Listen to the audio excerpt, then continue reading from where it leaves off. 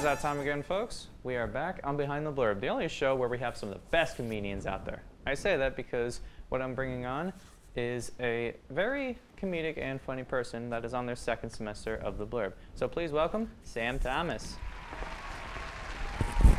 I don't know which camera to look at. Hi, Coleman. Hey, you're good, Sam. How you been? I've been good. Today's been a very chill day. Awesome.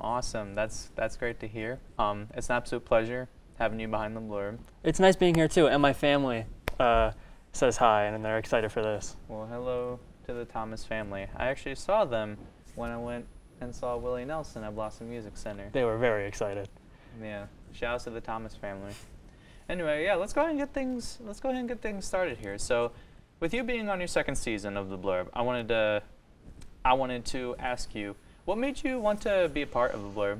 Well, I saw a poster about it, and I really like talking about TV, and I saw that this was talking about TV and actors and comedians, and just movies, and I wanted to talk about it, and it seems like fun, and I'm really glad I joined. Yeah, I'm very glad you joined as well. You definitely brought a very funny vibe. Oh, thank you. I'm glad. I could count more of the times you made us all laugh with two hands. I try hard. And hey, you very much succeed. Oh, thank you. Yeah, very glad to have you on the show, as per usual.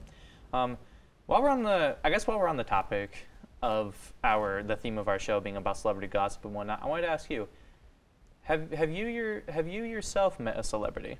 Not that I can think of. No, not really. I understand, but was there a celebrity that you would want to meet? I think that's hard. I think anyone from SNL would be really cool to meet. Oh, yeah. Just because I really love this show and the history it has. Or anyone, okay, answer, Kieran Culkin. Kieran Culkin? Yeah.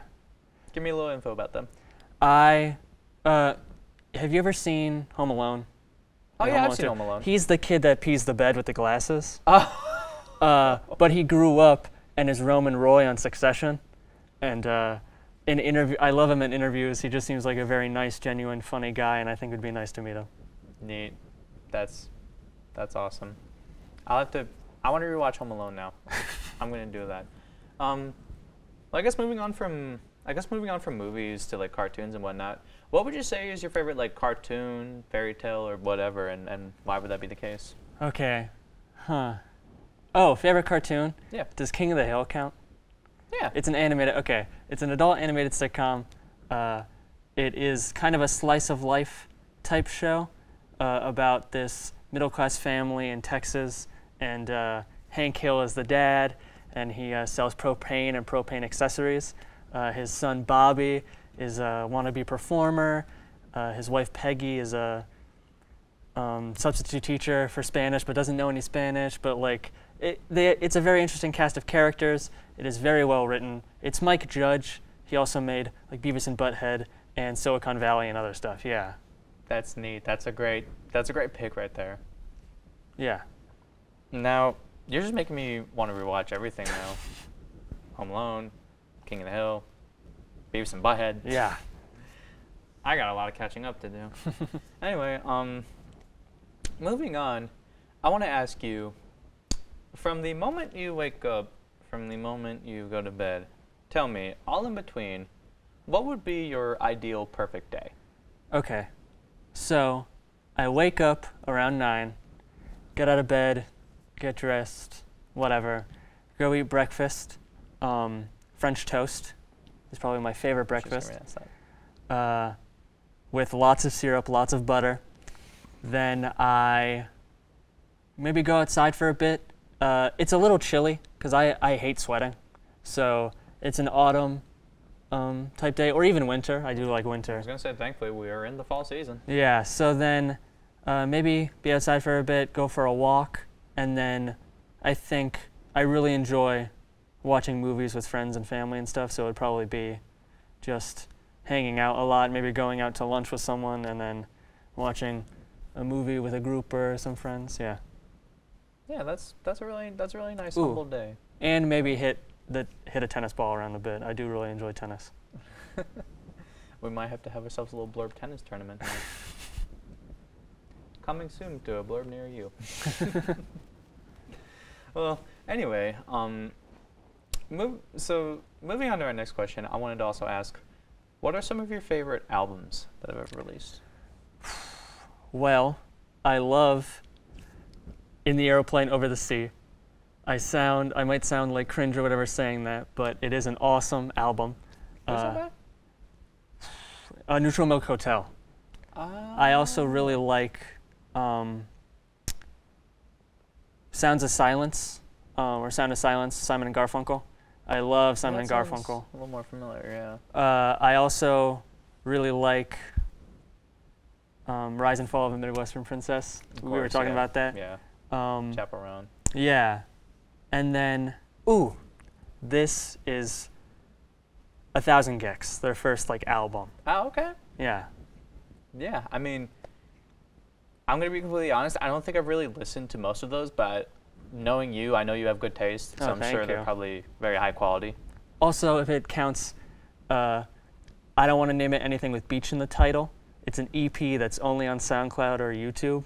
It's by Laura Less, who's the girl in 100 Gex, before she did 100 Gex, and I listen to it all the time. It's short, it's sweet, it's awesome, I love it. I'm learning a lot today. That is really neat.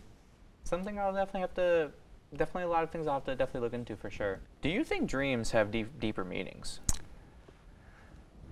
I don't know if deeper meanings is the right word, but I do think that things can totally affect what you dream. And then if you remember a dream, sometimes I can pinpoint why I dreamt about that.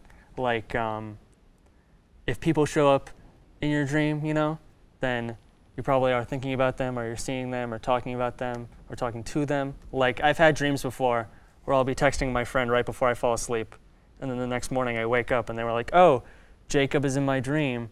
And then I remember that I was texting them right before, while I was really tired and right before I went to bed. Or,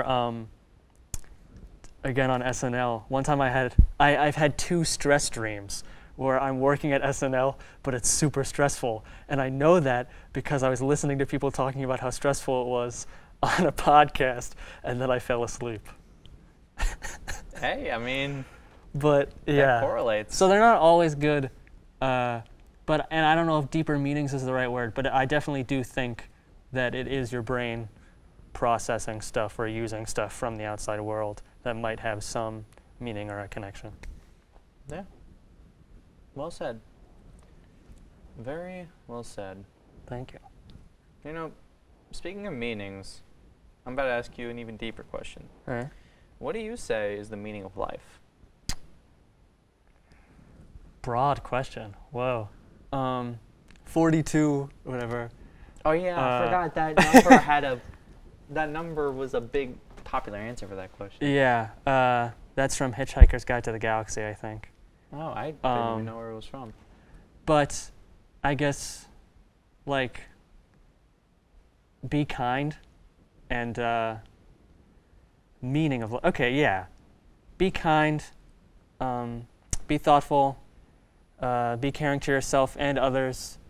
Try and do what would be best. Try and stay mindful, and also make sure you're having fun. And everything, I'm not religious or anything, but from dust to dust, be hey, we're all just on our own thing. We're all doing our own thing. Try and not worry about everything too much, because in the end, you die, and then what are you gonna do? I mean, yeah. Just very well said. Very well said across the board, my friend.